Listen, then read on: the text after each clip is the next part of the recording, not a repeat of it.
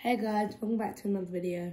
Today, Bukayo Saka sent me a letter because I sent him a letter actually.